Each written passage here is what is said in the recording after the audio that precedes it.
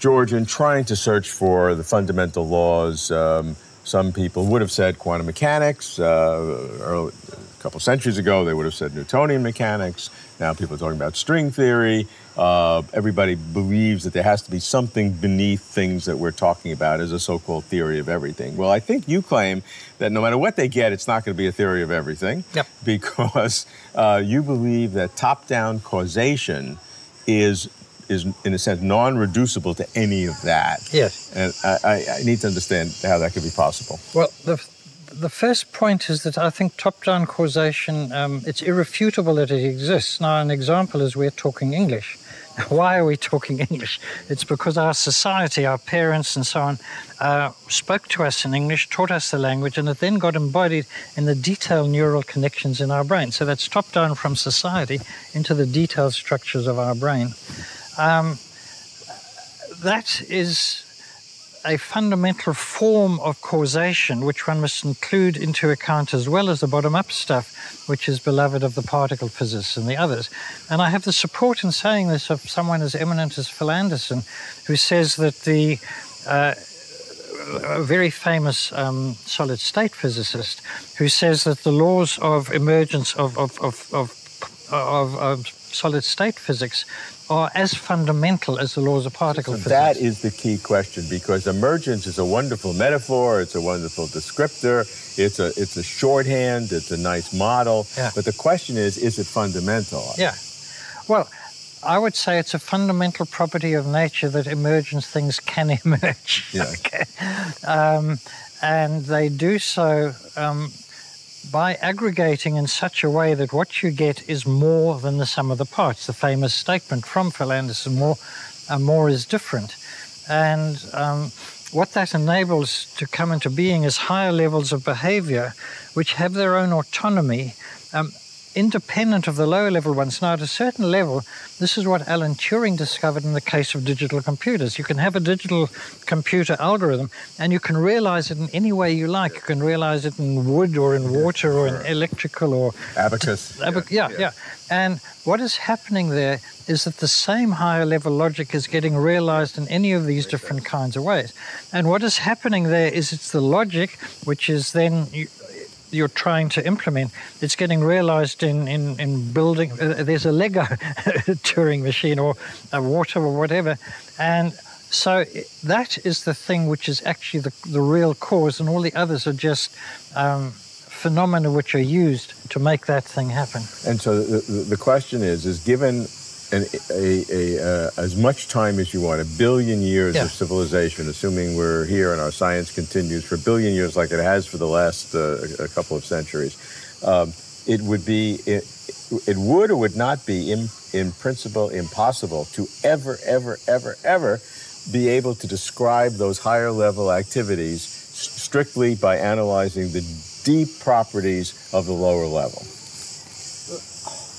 Would it ever be possible? Well, it depends if you mean the generic properties of the lower levels or the specific one. If you mean, does Maxwell's equations imply, let's say, Darwinian evolution, the answer is no.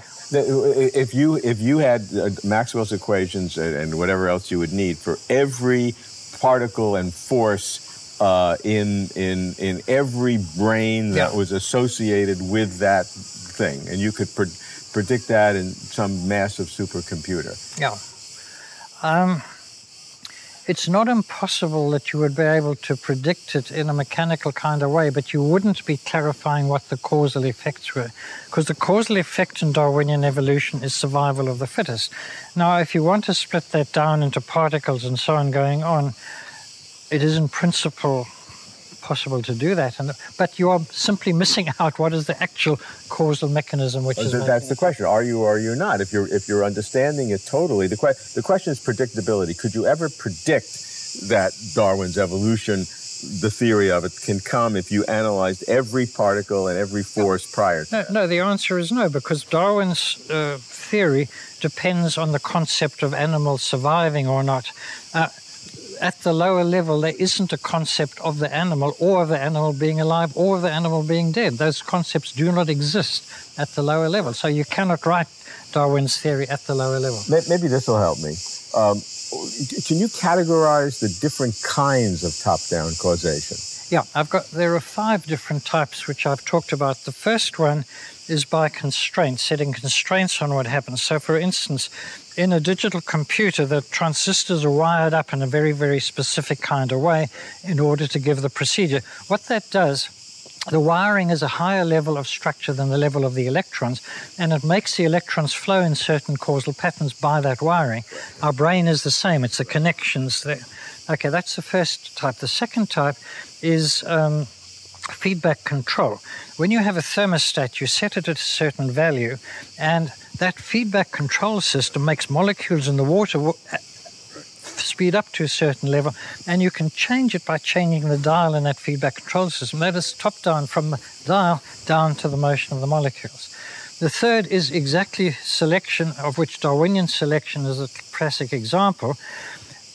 Animals adapt to their environment. So if you go and you look at those pictures which you now see often of the white polar bears, they're white because they grew up in a certain environment. The brown ones in the Canadian Rockies grew up in a different environment. So the environment, that large-scale structure, is feeding down to the structure of the genes, where there's a specific gene which turns the fur white or brown.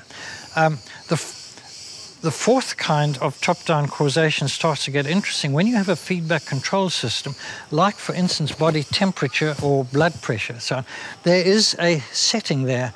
Where did that setting come from? And that setting came by adaptive selection to what would be good for the body. And so that level of top-down selection is selection of the goals in a feedback system. And the highest level of top-down causation is that all adaptive selection takes place on the basis of a selection criterion. For instance, if you sort out your emails and you discard the ones you don't want and you keep the ones you do, that's top-down causation according to a selection criterion. Where do you get that selection criterion from? And you develop that adaptively by your experience over your lifetime.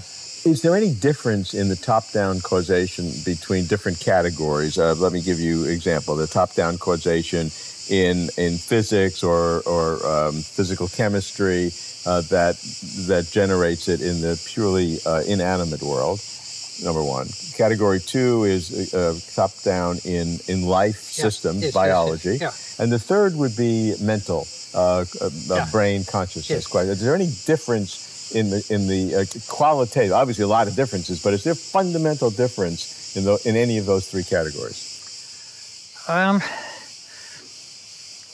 The physics one, I just want to say that the really hot physics one at the moment is that of topological conductors and topological resistors, which is got the Nobel Prize a year or so ago. It's purely mechanical. The difference comes in the following. As you go up from physics, where the laws of physics are controlling things, to biology, what happens is that logic comes in. So physics, the logic is these things are going to bump into each other and certain things are going to take place. There is nothing optional about it. As soon as you hit biology, you have branching logic. I will do this if something, won't do it if that. So for instance, little bugs creep towards poison or away from poison and towards nutrients. They've got feedback control mechanisms to do that.